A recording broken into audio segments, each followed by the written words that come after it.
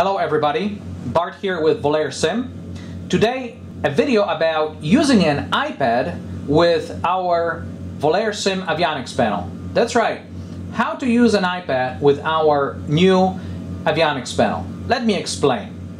As you know, the premise for development of the avionics panel was to help you tie out mounting of all of the Saitek based switches, flight instrument panels, radios, etc.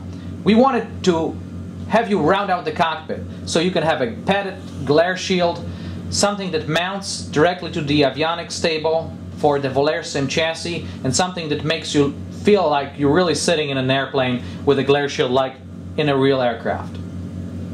So we've designed a panel to have a pre-made and pre-cut openings for all of the Saitek based instrumentation. However, as you know, some of those instruments, most notably the flight instrument panels, are not exactly inexpensive. One of those gauges costs about $150. Multiply that by 6 for just the 6 primary instruments and you're looking at $900. Not exactly inexpensive, not exactly something that what we would think when we think in Volair Sim about affordable solutions for you, the flight sim and pilot enthusiasts. So today let me show you an alternative solution. Just so happens that this space occupying by the 6 primary instrument panels is almost exactly the same size that will fit an iPad. Let me show you by overlaying the iPad on top of the Saitek flight instrument panels. As you can see, the iPad fits almost exactly in the space provided. It will clear the yoke, it will clear the Saitek yoke, and it will fit in that space. And you can easily imagine mounting it by just putting some double-sided 3M tape or 2 strips of Velcro, maybe taking one of the blanking plates so you can run the power cable, and you have an iPad mounted in there in place of the 6 gauges. Alright, well that's fine, but then what am I going to run on the iPad?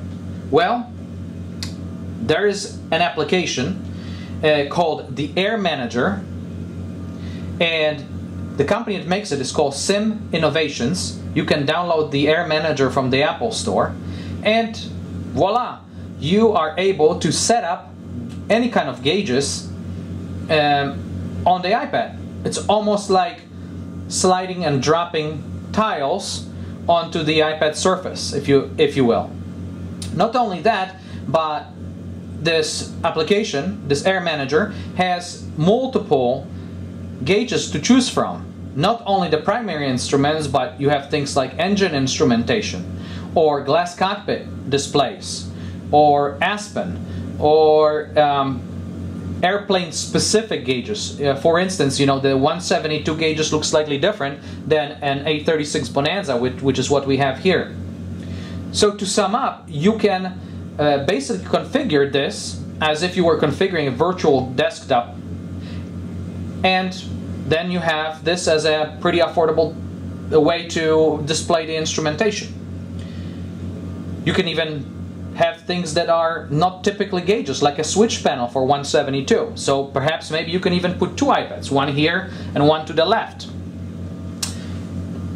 And the nice thing about it, and I can tell you this confidently because I've experimented with it, is you don't necessarily have to have the fastest and latest iPad to run this. This is an iPad 2 that I bought for about $130, and it runs this particular 6-pack fine. I mean, you can imagine there's just not a lot of computing power to be able to display this. It's not like it's a fast-moving game that's displayed on a screen.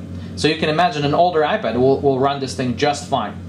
So $130 versus $900, you can see why this would be a more affordable of a solution. The only problem, obviously, is that you do not have the knobs. And myself, being a real-world pilot, I love to have the knobs because, you know, I can change the heading, course, altimeter setting just like you would do with knobs in a real airplane. But for some of you, it might not be something that is a deal breaker, and or you might display the gauges that don't have the knobs. You know, for instance, the attitude attitude indicator here doesn't have any knobs in the real airplane. engine instrumentation also. If you were to have an iPad over here with engine instrumentation, doesn't have any knobs. So the knobs that Saitek provides are not even used for anything. Anyway, I hope I gave you something to think about and gave you an alternative idea of using our avionics panel in conjunction with something than just Saitek instrumentations. Hopefully you enjoyed this video. Please send us your comments. Thank you for watching.